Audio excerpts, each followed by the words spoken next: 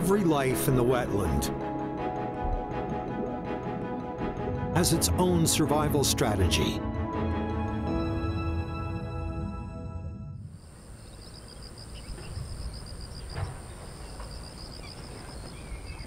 And the Yangtze Wetlands in eastern Wuhan lives an aquatic beetle known as the didicid.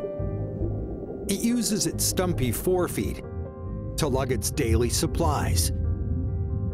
This carnivorous beetle has lassoed a conch and a damselfly larva as today's specials. It grips them tight while moving to a safe area to devour a hearty meal.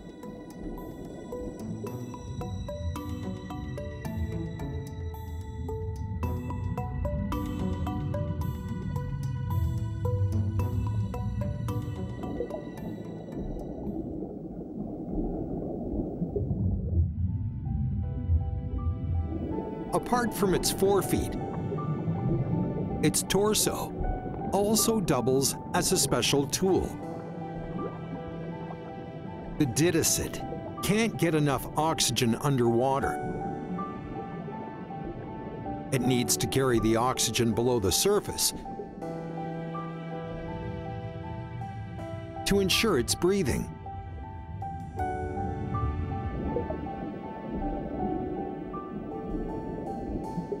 The didicid inhales through a tube in its tail.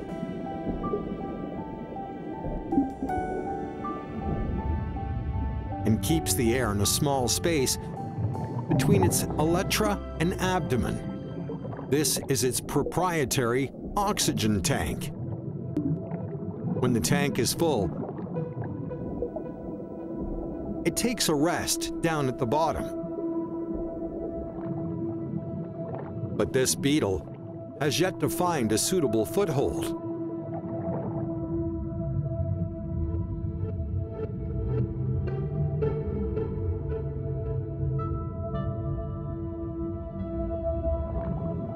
The didicid can swim smoothly underwater due to its sleek body structure.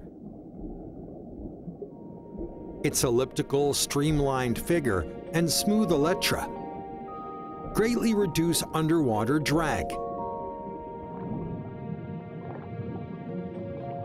Less than 4 centimeters long, it resembles a miniature submarine, prowling at flank speed. Its strong and flat hind feet are draped in fuzz. They act like oars to propel this mini-sub. It shuttles to and fro among the aquatic plants, seeking the perfect nook in which to rest. The fully loaded oxygen tank produces great buoyancy. The slightest lapse of concentration will send it bobbing to the surface. To take a good nap, the didicid has to grab the weed tight with its forefeet.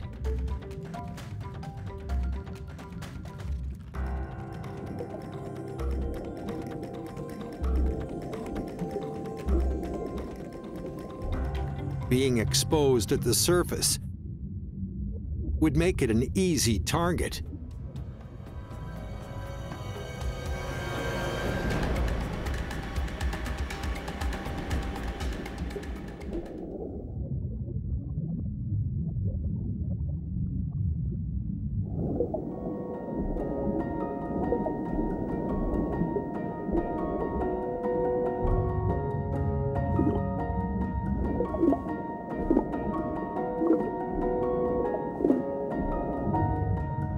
When the tank reads empty,